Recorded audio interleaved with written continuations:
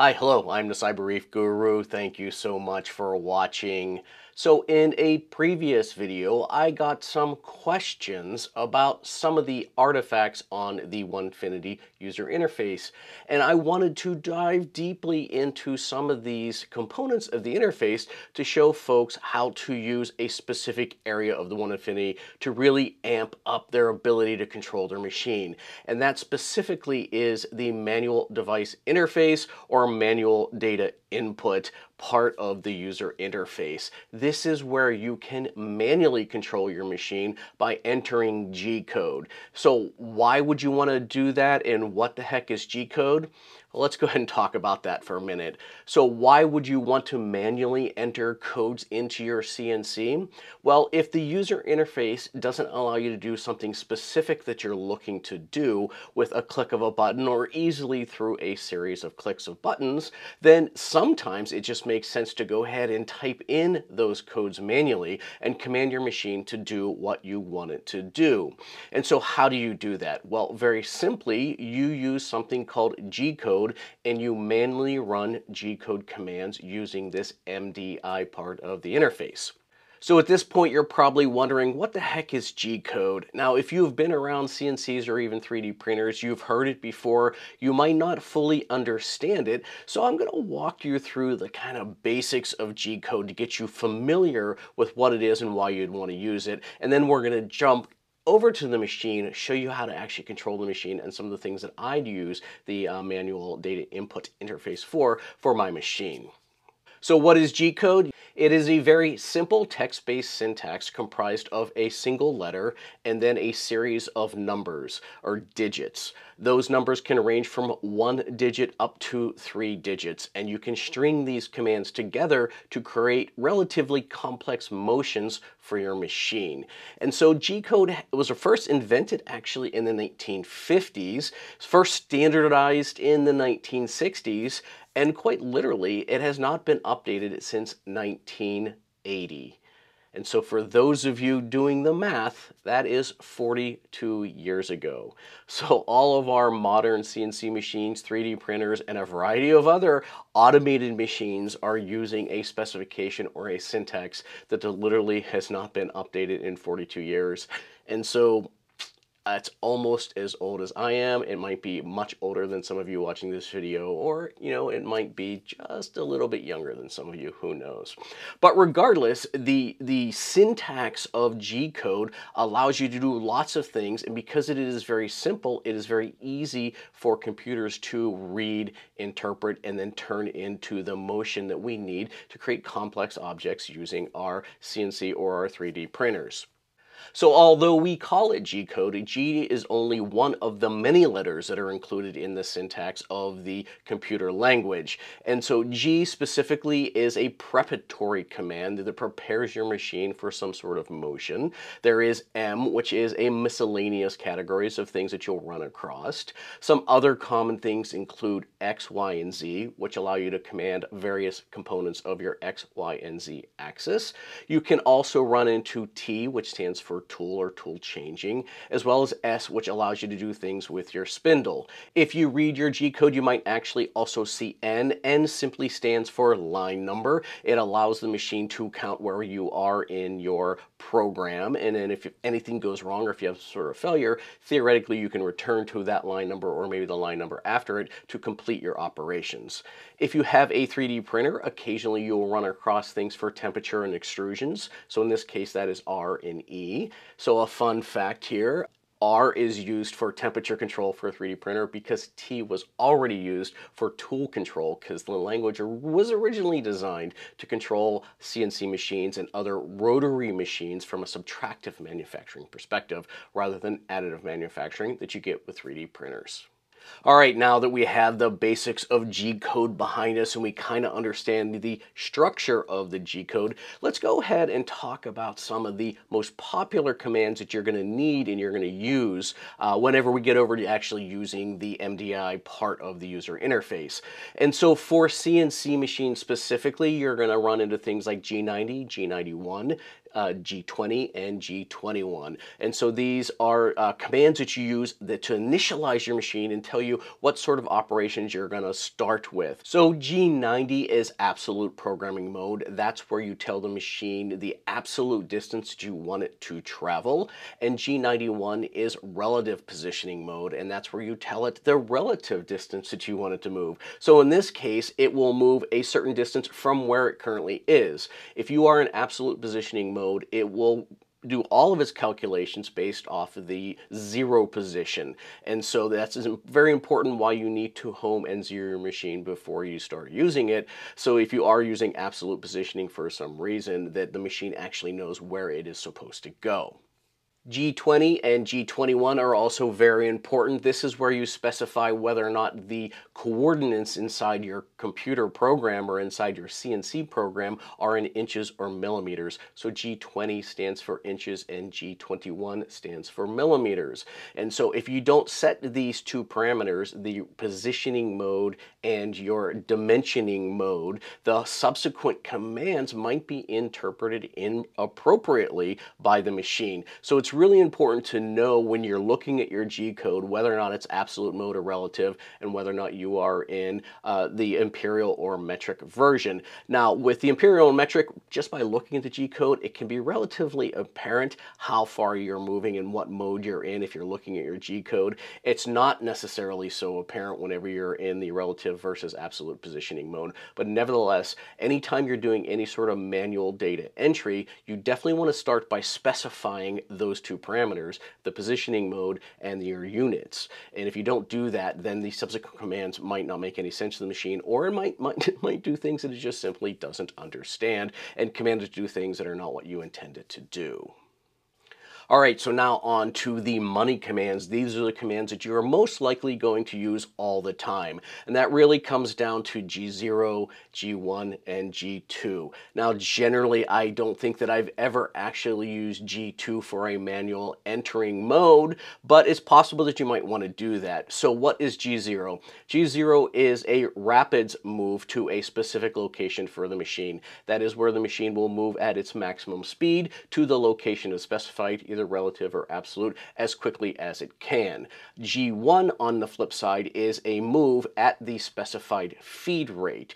And so the very first G1 command that you specify to the machine should specify the feed rate. If you don't specify feed rate for subsequent G1 commands or any of the other G commands, it will use the last set feed rate. So by that metric, you can either use the default basic feed rate, which most machines have one that is relatively reasonable. I'm not entirely sure what the Oneifinity's default is, but it's relatively modest if you don't specify one with the G command. Now, there are plenty of other G commands and M commands and T and S commands and whatnot that you can use, but generally I don't usually use those whenever I'm trying to use my machine in manual mode.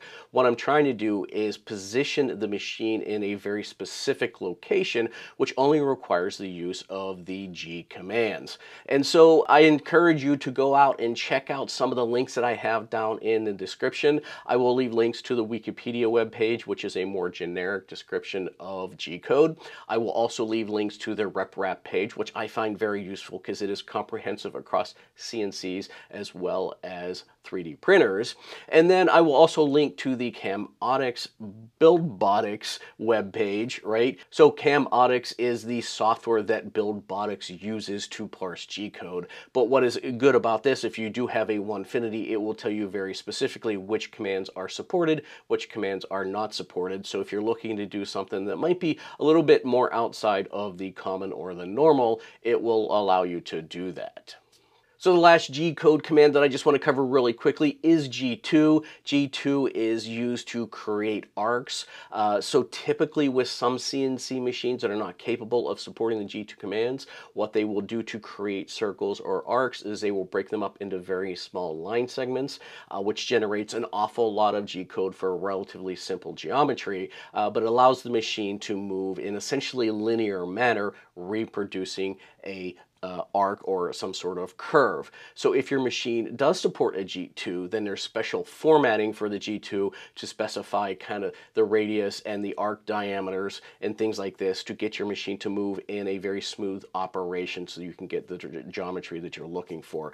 Like I said, I don't think that I've ever used G2 for any reason whenever I'm manually jogging my machine around using some of the commands, but it's there, it's at your disposal if you choose to do so. Some other useful G-code commands include G28, which allows your machine to return to home.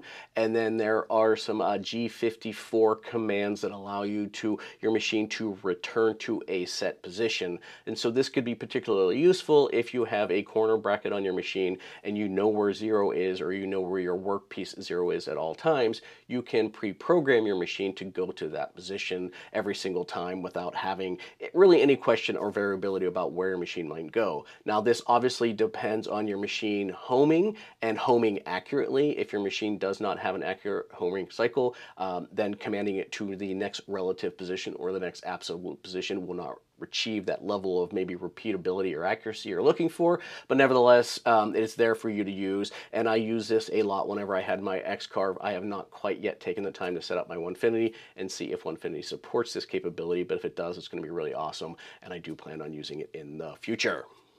All right, with that whirlwind sort of introduction to G-code, I am going to cut over to the computer here, as well as my machine there, show you how to enter some commands in the user interface, show you some of the capabilities of it, just to kind of, do a general introduction to what the art of the possible is, and then talk about some of the other features of the user interface that use some of these commands, and then we will wrap it up. All right, so let's go ahead and let's get on with it. All right, so here we are over at the computer. I have another camera on the machine so you can see what happens in the machine while we're doing our magic with G-code here. So a real quick user interface tutorial again for anyone who hasn't seen it. I do have a full deep dive into the user interface. If you want to watch that video as well, I will link it above and below. So real quick, you have the number pad off to the side here that shows you, allows you to move your machine around in various directions depending on the units you have set here, and the kind of center that has where the position of the machine and whether or not the machine has been homed and whether or not you've zeroed your machine. Down here there's some basic state information, and then down here is where the money area is for what we're going to work on today, and that is the difference between the auto, which is where we spend most of our time with the machine, and the manual data entry part, which is what I want to show today. Before we get to the manual data entry part, I just want to show you the auto window and show you some G-code that has been loaded here, and you can see that there is a little bit of a text here up front that describes the G-code. That's just an artifact of the post processor that I happen to use for this particular one. But right off the bat, the very first line here of the G-code, it starts with the N code, which is the line number. In this case, it's line number 10, and it just increments every 5 from thereafter. Again, that is up to the choice of the post processor, no big deal. The first command is a G90 command, which puts it into absolute mode, which is really interesting because down here at the end, it has a G91 command, which puts it into relative mode. And you can string these G-code commands along in a line here on a single line, but you do have to separate them with spaces if you have distinct commands. So the next line in the G-code is the G20 command, and this is where we set imperial versus metric. In this case, it's setting it to imperial. This G53 line is not really that important from a manual control perspective, so we're just going to go ahead and skip over that. And then we're going to jump into the next line again, which is not terribly important necessarily to manual control, but what it does is it sets the spindle speed at 18,000 RPMs, and it tells the spindle to turn on. And then G54 sets the work coordinate system. Again, not that important for manual control, however, it can be useful in certain circumstances. And then the next line is the first actual G-code command, which is a G0, which commands the machine to move to a particular location. All right, so if we remember back just a few minutes ago in the video to the G-code tutorial, G0 and G1 are the two commands that we're going to use most frequently. However, there are other commands that are important depending on what you're trying to do. One of them is G28, which is the home command. Now, home will return to your 0 position. So in this case, I have already homed my machine. When you turn it on, it asks you if you want to home for the Onefinity. Click OK, and it went to home. But I have jogged the machine kind of into the center there, and so you can see from the position that it is no longer homed. So what I'm going to do is I'm going to switch over to the MDI interface and then show you the process that I do whenever I do manual commands. And so right off the bat, again, I want to start with a G90. I want to make sure I know what I'm dealing with in terms of absolute or relative positioning, and then I want to set a G20, which tells me that I am going to be operating in imperial mode, and you can see the drop down in here does say imperial. If I were to change this to metric, then it would issue that metric command to the machine. All right, so now that we have those two basic commands entered, let's go ahead and just show you some of the power of manual entering, and we're going to issue a G28, G28. Now, I am pressing return because I am using a keyboard here. If you are using the screen and the manual entry there, then you might want to go ahead and click the play button. Both of them work equally well. I just find that if I'm on the screen and I'm issuing commands manually, then the play button is a little bit easier than clicking return. So I'm going to go ahead and click play and watch the machine move, hopefully.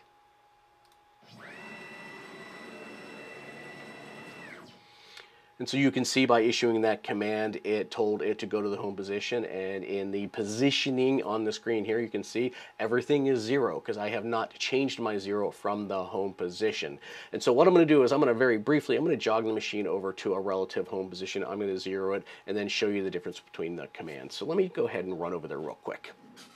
All right, so what did I do there? I just moved the machine to a relative location on my wasteboard system where I actually have 2 pieces of wood to create a 90, and I generally place the machine in that corner, and then I zeroed the X and the Y. I did not zero Z. Z is still zeroed at the home position. And so let's just go ahead. If you want to rerun a command, G28 here, you just click on it in the user interface and press play or press enter as well, and then it's going to now home. Where did it home to? It homed to the homing position, not to the 0 position. And so G28 takes you home.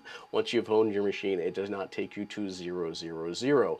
And so in this case, you can see in the relative position now, the absolute position is 0, 0, 0, which is home, but the offset for me, because we did imperial, right, is 6.81 inches and 3.93 inches.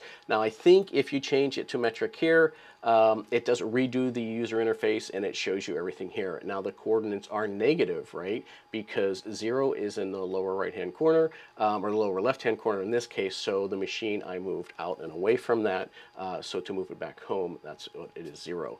And so this screen is really useful if you have a setup like me where I have a corner bracket and I go to the same location to make repeated cuts.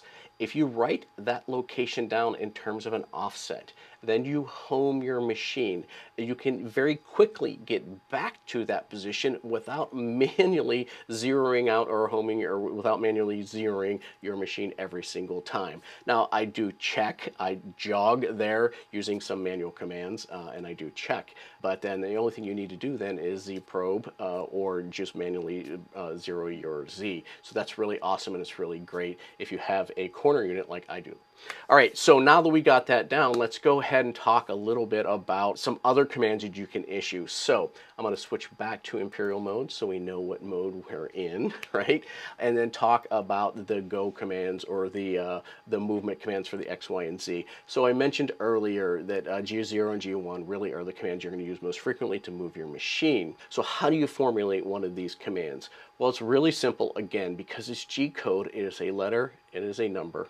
It is a letter, it is a number. So in this case, if we wanted to move the machine, say X 1 inch, for example, we say G1, we say X, and we put a 1. That says move the machine in the X direction 1 unit, in this case 1 inch.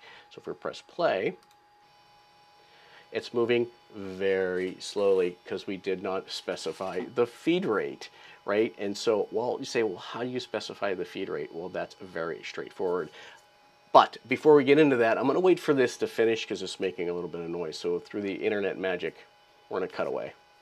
So I made a little bit of a whoopsie there whenever I entered that command, and I'm not going to cover up any of my mistakes. So what I did is I commanded it go to an absolute position of 1 inch at essentially the slowest feed rate possible for the machine. Well, not the slowest, but a very slow feed rate. And so because it was already at a very negative number, it was going to take a really long time to get there. So I clicked the stop button and then I entered a new command, which is setting the feed rate at 100. All right, so we're going to go ahead and we're going to click play on this, and it should move us to the absolute position of 1 inch at the feed rate of 100. And there you go. All right, pretty straightforward. And so what you can see on the screen here is it went to the position of 1 inch from the home position or the 0 position, right, which is actually an absolute position of 7 inches, which is an offset of 6 inches. So this is really cool, right? So look at what you have on the user interface. It tells you that you are 6.81 inches from home. You are 7.81 inches absolute from home, but you are 1 inch from 0. And so this is the big deal between absolute and relative positioning. If we had it set in relative mode and I set it to 1, it would move 1 inch from where it was, not 1 inch from the home position or the 0 position. All right, so that's really cool. And I know that's a little complicated, so if you don't understand or you have any questions, leave them down below. So let's do something just a little bit more interesting. We're going to say G1 again. We're going to say X. We're going to go to 2 inches this case. We're going to go to Y, 2 inches. Now you can see Y currently is at a zeroed position of a negative 3.93 inches, which is an offset relative from home of 3.93 as well. So what it's going to do is actually move significantly further in the Y direction than it's going to move in the X direction. So let's go ahead and play and let's see how this turns out.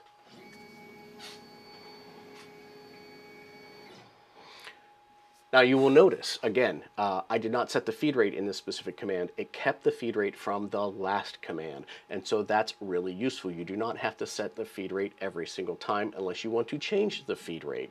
And so you can also issue the feed rate command independently from any movement command if you want to set the feed rate up front. So you could do that G90, that G20, and then an F100. In this case, it's 100 inches per minute. Or you could just include it in your very first go command or your G1 command. So that's super cool, super easy.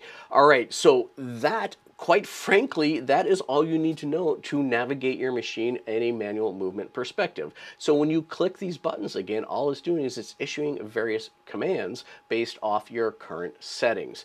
And so generally speaking, if you want to find a very precise position and you write down either the absolute positions or the offset, right, and you know where your home position was, which you should home your machine every single time you power it up, right, then you know exactly where your machine needs to be, and you can use that to your advantage if you want to do multi-day cuts. I've done this before, especially when I'm using epoxy, right? Well, I will set the 0 position.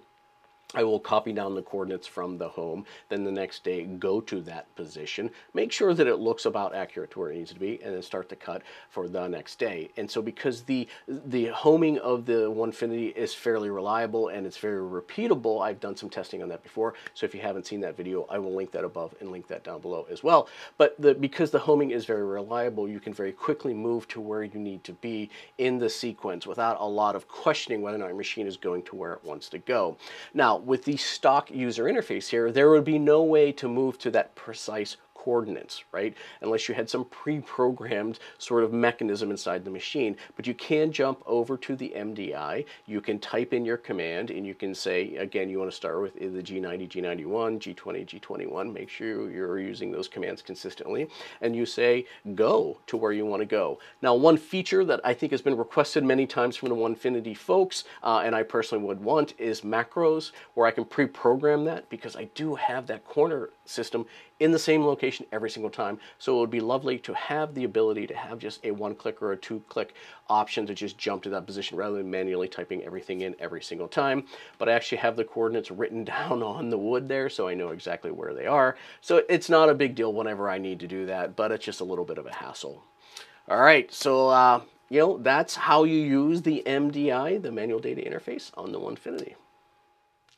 All right, well, that was a video. I hoped you enjoyed it. It was a lot of fun to make, and I hope you can take some of these lessons and some of these things that I have taught you and apply that to your workflow so that you can optimize how you use your machine and really just make it more efficient and more effective for what you need to do. All right, if you like this video, please consider giving it a thumbs up. If you didn't like the video, well, I would appreciate a thumbs up anyway. If you have any questions or comments, please leave them down below in the comment section. That really helps the channel and helps grow when you guys interact with me and we get to answer questions. If you're not already following me on Instagram, please consider doing so. That's where I do post pictures of projects like this to become future videos. Once again, thank you so much for watching. Thank you so much for getting this far in the video. And don't forget to be inspired.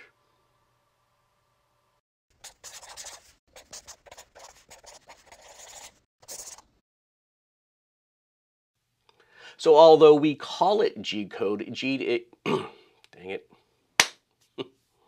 If you are using a 3D printer, you will actually run into R and what else? Oh, yeah, an E. All right. All right, well, that was the video. I hope you enjoyed it. It was a lot of fun to make. I hope you learned something, and I hope you can take some of these lessons and apply them to your workflow to really create more optimizations in what you do and actually really dial in your machine and use it for all that it's there for you. All that it's there for you? That makes no sense.